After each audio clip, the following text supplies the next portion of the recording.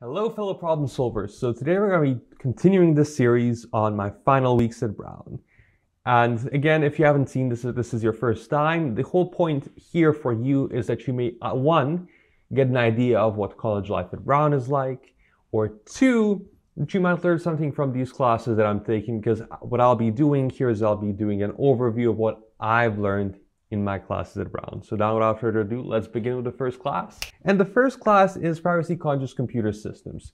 So what I did here on week 4 was everybody did a case study on GDPR violation. The case study that my partner and I did was about Vodafone Italia, which violated GDPR by doing aggressive telemarketing practices. Aggressive actually is a value statement here, but what they did basically is they were doing telemarketing to some customers complained about the phone calls they were receiving, and they said, hey, don't call me anymore, do not use my data.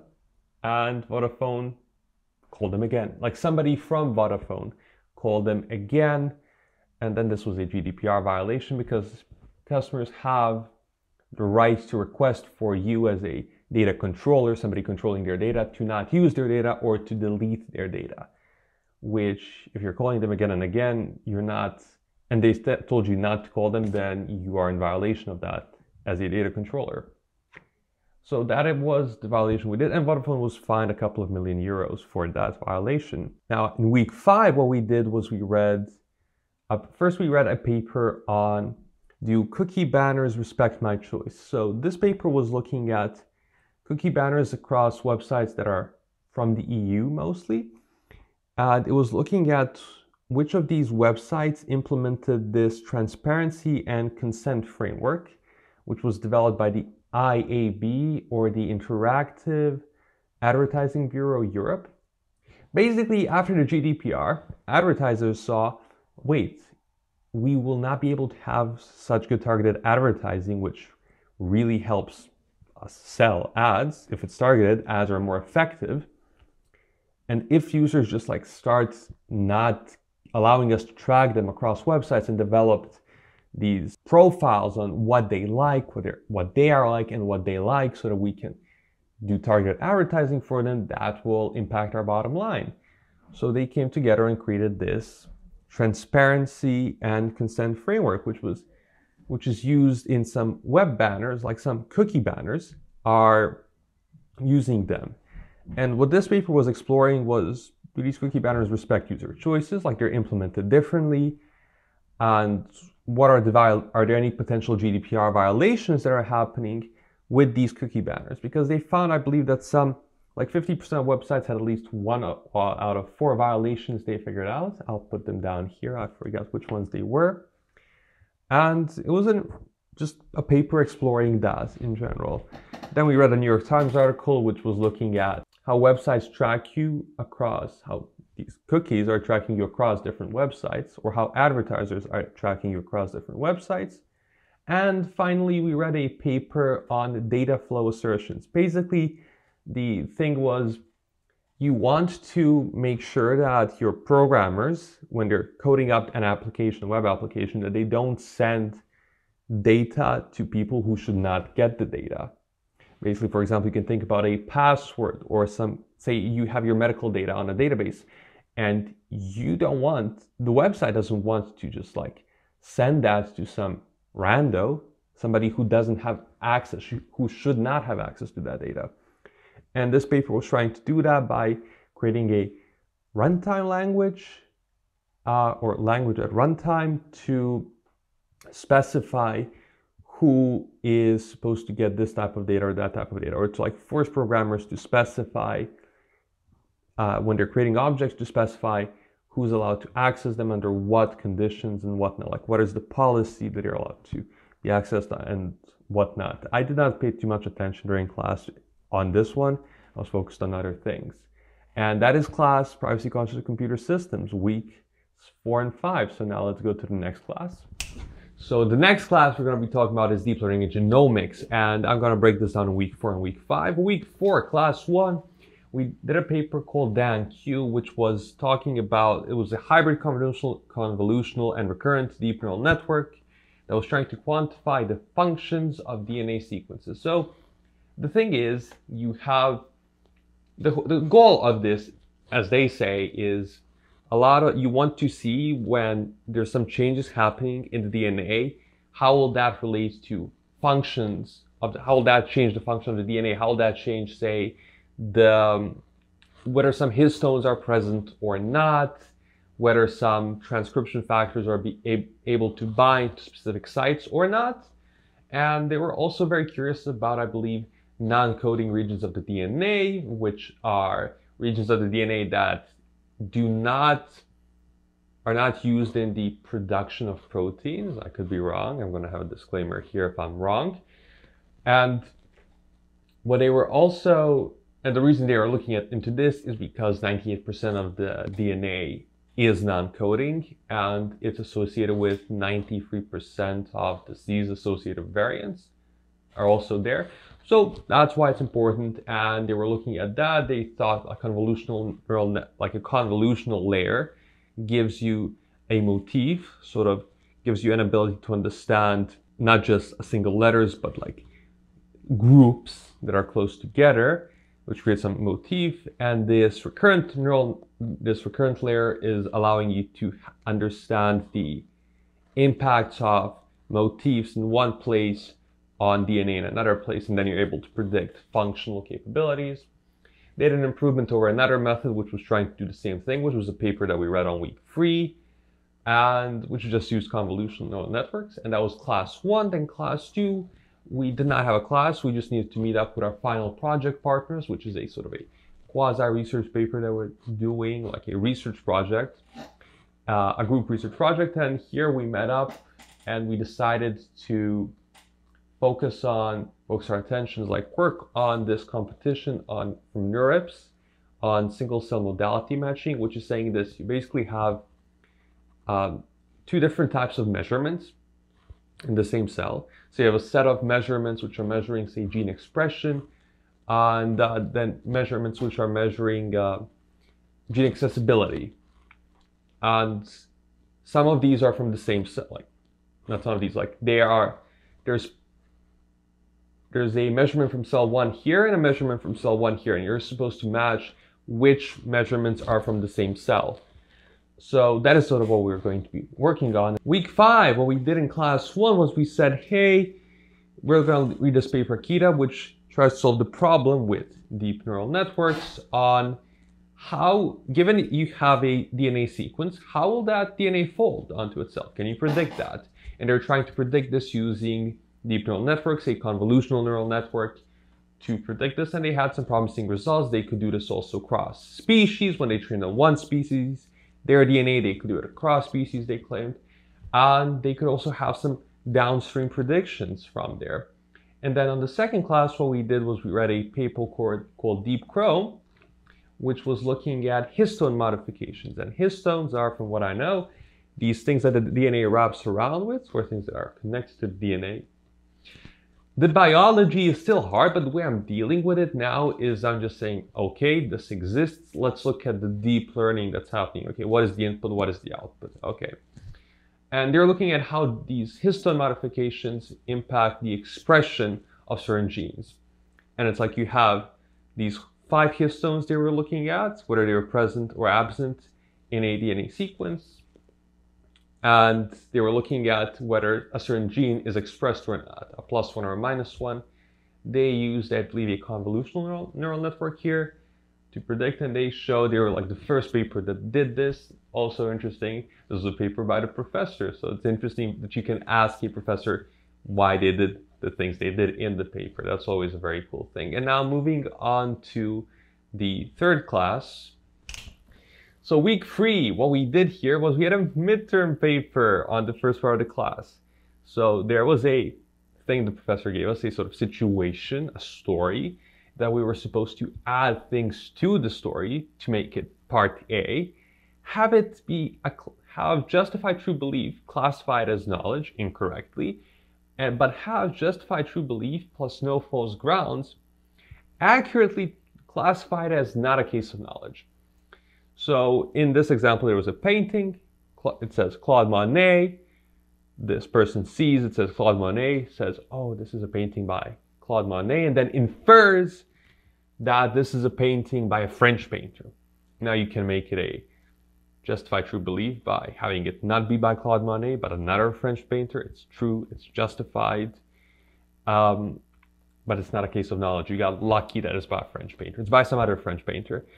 But it doesn't get classified as an instance of knowledge if you're having your definition of knowledge be justified true belief plus no false grounds, because the false grounds are that you inferred from this thing that was written next to the painting Claude Monet that this is a painting by Claude Monet. So those are your false ground, and ergo, this is not a case of knowledge.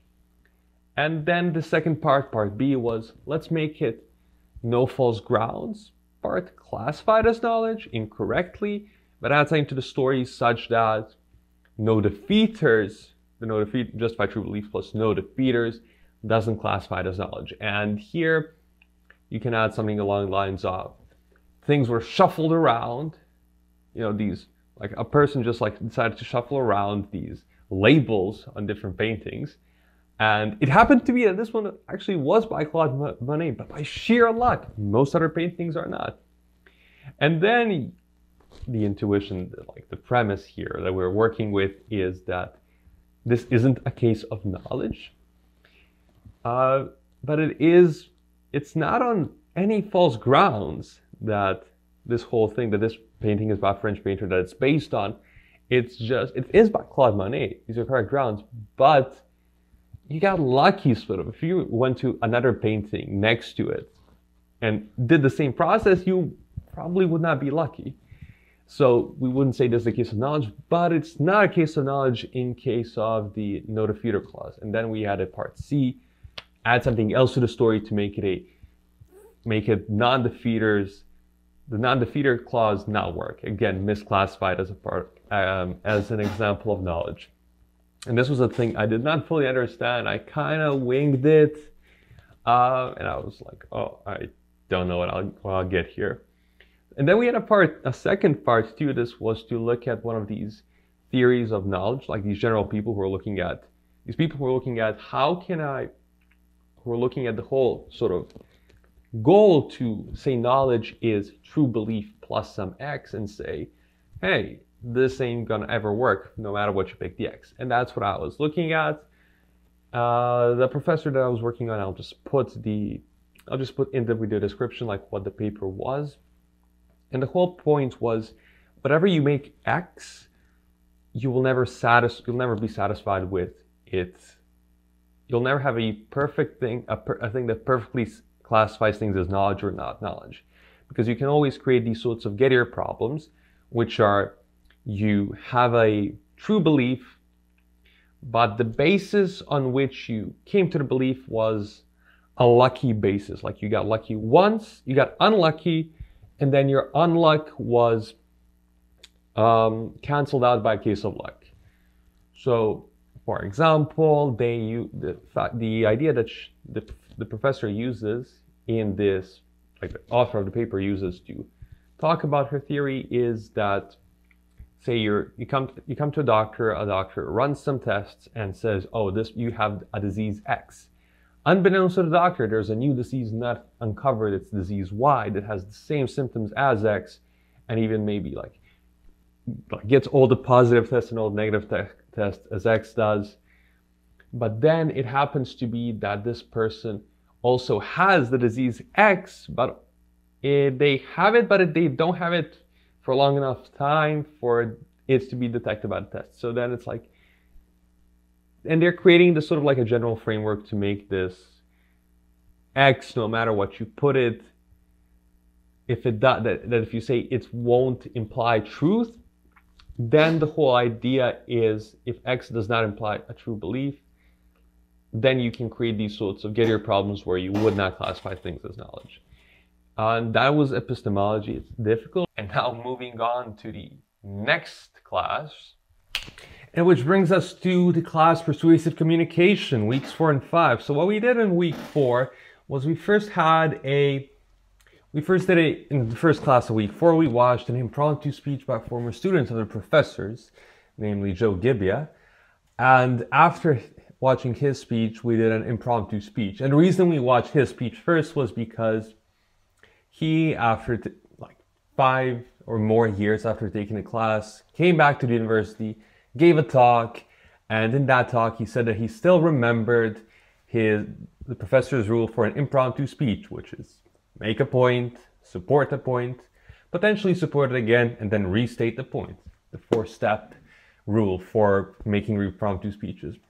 After that, we did impromptu speeches ourselves, meaning somebody would give us, like 2 students would give a topic, we would choose one, and then on that topic we would give an impromptu speech. Make a point immediately, support it once, maybe the second time, and then restate the point. After that, we went on to the second class, week 2, where we looked at not just visual, but all sorts of sensorial aids. What are the pros and cons of using them? They can maybe enhance clarity, but you might have a problem if they fail to work, and that's why you need a backup if you're ever using them.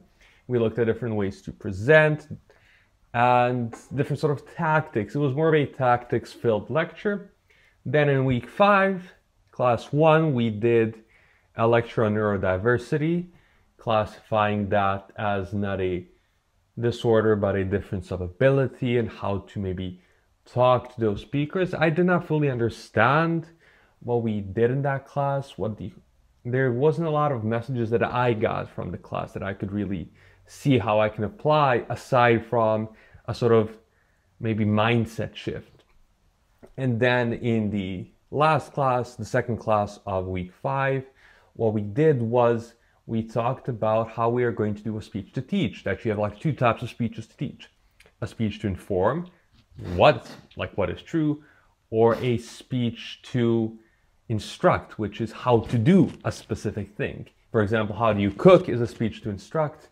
The effects of climate change on oceanic diversity of life is a speech to inform. And the differences in those 2 speeches, what you should look for, how you want to set your thesis up.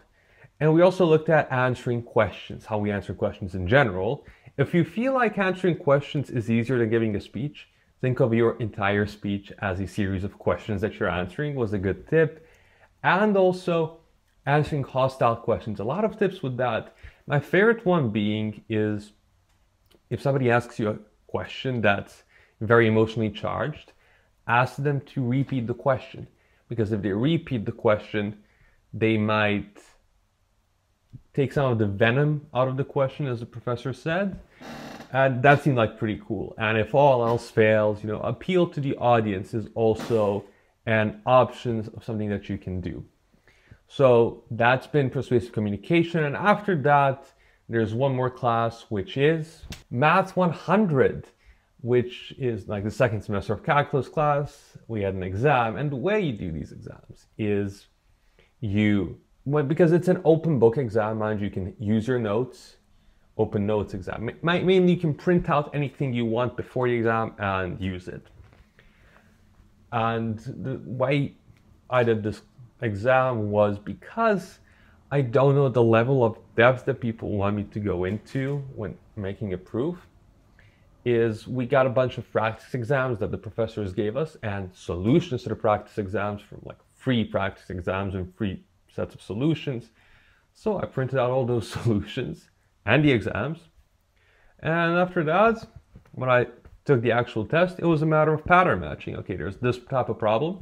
Let me find a similar problem with different numbers or different, maybe a different function that's the same type of problem. Okay, I found it. Let me see how they're writing up a solution. Okay, they're writing it up like this. Let me translate that. And it was literally just that, just a thing of translation. And that's how Math 100 went. And finally, we have the job search. This was actually very slow. I only just began doing that. And the thing I scheduled was I scheduled a call with a person from the career lab, sort of how to structure this job search. And one of the main pieces of advice is that you want to spend time reaching out to people from the Brown network, basically asking them for tips, advice, maybe open positions that are not advertised. so that you can find opportunities like that. And that is the weeks 4 to 5 in my last semester at Brown. And as always, thanks for problem solving.